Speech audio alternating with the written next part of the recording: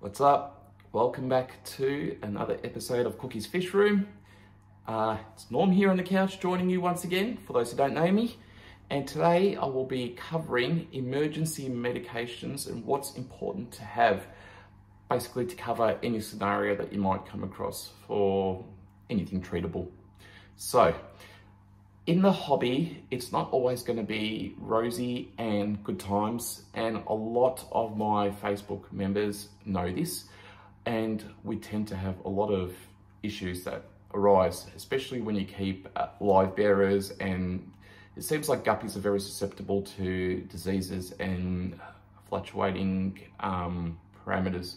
So any sort of stress on live bearers tend to make them break out in diseases and all sorts of diseases. So you always have to have your emergency meds ready to go before you actually have the fish, because sometimes the time difference in waiting for these medications to turn up after ordering them, as some of them aren't easily found on the shelf in stores, that time difference of a few days to a couple of weeks can make a huge difference in what happens with the recovery of that fish. So today I'll just cover the main medications that you need, and this is in no particular order, and you might find them very similar to what we have in our quarantine process. So number one medication is aquarium salt. Now, I would be adding this into my tank with every water change. It does a whole lot more than people think. It does not affect snails, it does not affect catfish, and it doesn't affect plants. So there's a misconception out there that salt is bad for these, but you got to remember, everything used within the right dosage, within the correct amount, will not harm anything. If you overdose on anything in life, it does have a negative effect, of course. So keep in mind what the recommendation is on the box to dose, and stay within that amount and you'll have zero issues. Now, I personally use aquarium salt with every water change. It's always in my tank. It helps with the slime coats of the fish, any issues with scales, recoveries from external illnesses. It's great to prevent things like ick and velvet. Even some parasites like anchorworms, if you've got a nice thick slime coat, you will not most likely get these sort of issues. So keep it with you.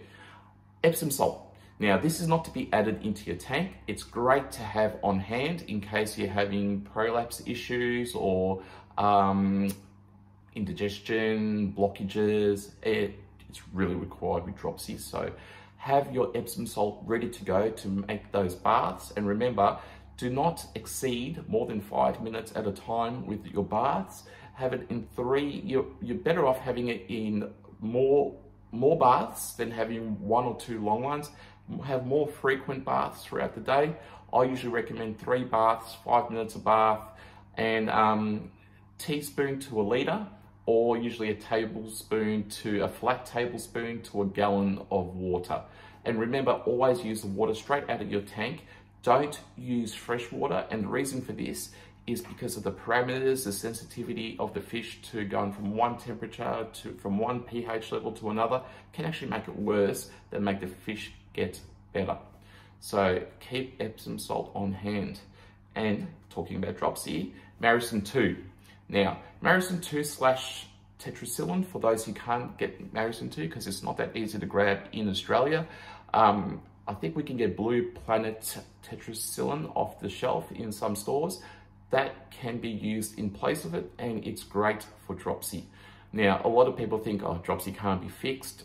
It can't always be fixed, because if you have liver or organ failure that's causing the fluid buildup inside the fish, it most likely will die. And that's when you start seeing, you kind of see the signs, you know, the scales are protruding, like pine coating really badly, the fish is not eating. There'll be a lot of signs there that your fish will not make it, and it's time to really just make it comfortable for the inevitable. So I think that it's great to have on hand. Maricin 2 will look at things like dropsy, Popeye is another one. And you look at things also like there's smaller infections that it can look after inside the fish. So have it on hand. Any type of missing scales issue, injuries, it will be very handy to prevent infections. So prevention is always better than treating the problem. Remember that. And that's why we use the quarantine process. The next one I have on hand, which over here covers a whole broad amount of illnesses, is triple sulfur, or I'll use Blue Planet trisulfur. That even covers ick. It will cover columnaris. It will cover other infections. It will get rid of that bacteria, that gram-negative bacteria in particular, that make it really tough for the fish to live. So have that on hand. That's probably the most important medication out of all of them.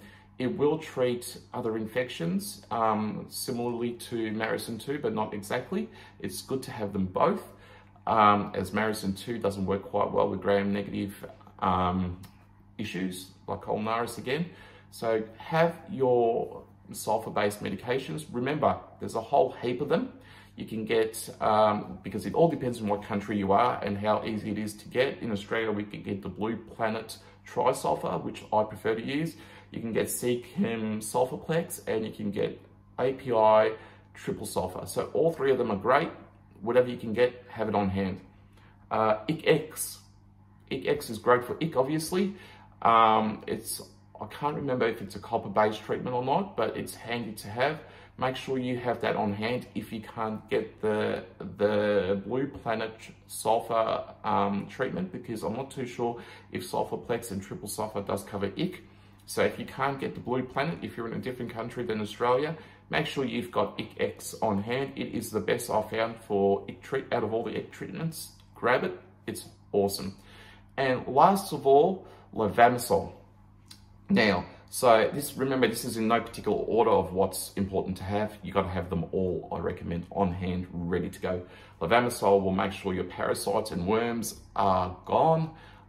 It's a complex treatment, so make sure you read the instructions. And if you don't have a fish-based version, you can use cattle, goat, chicken, poultry, all sorts of animal versions of it. There's liquid dewormers. As long as the main ingredient, the highest amount, is levamisole, you can use it.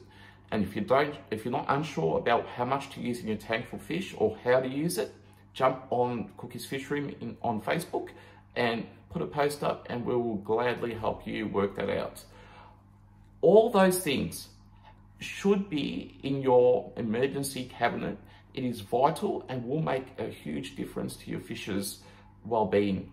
I personally have all these already because it's part of my quarantine process. There's a video for it further down the list. I fully recommend watching that video if you don't. The most important thing in the hobby and in your fish keeping journey to make sure you don't have to deal with emergencies is your quarantine. So have a look at ours. We do cover most, if not all the all the illnesses and diseases there are out there. Have a look at it, watch the video, and have those medicines ready to go if you don't have them. So this video is really important to make sure that, and it does not just cover just guppies. Barry the Beater here will testify that it does cover most fish, if not all fish. So guppies are often referred to on my videos, as it is what I keep with, along with endlers and a few other live bearers, as they're my favorite personally. So if you've got any sort of fish, I do recommend grabbing those meds. Thank you once again for joining us on the couch at Cookie's Fishroom. I hope everybody is well and keeping safe, and we're going into autumn here in Australia, so things are starting to cool down finally. I hope the Northern Hemisphere is enjoying the warmer weather finally.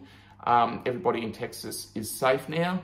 And if you have not yet hit that red button down below that says subscribe, please do so, and hit the notification bell so that way you know when we come out with a video that helps you. Thank you once again for joining us, and catch you next week. Bye for now.